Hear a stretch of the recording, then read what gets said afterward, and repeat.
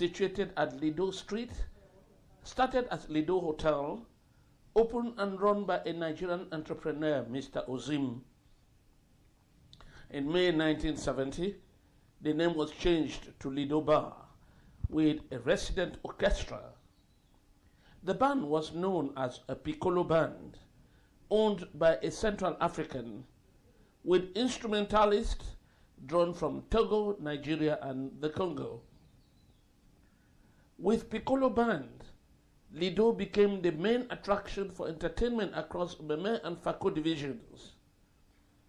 The band performed mostly in the night, like bands resident in other bars. In 1971, piccolo band left Lido Bar and an orchestra based in Presidential Hotel Kumba moved in. That was the famous Super Ambiance Orchestra, owned and led by Kanajan.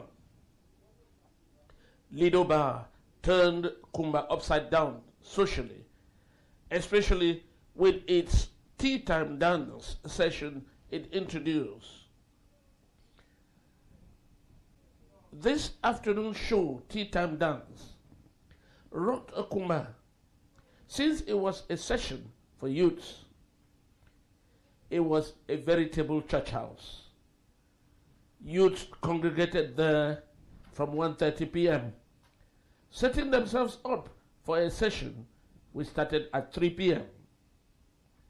Many hung by the side of the bar, strategizing how to enter and enjoy themselves. The bar had two sections. The inner part or central bowl with the orchestra and dancing space, and then an open air area at the backyard. The orchestra played music that cut across several genres.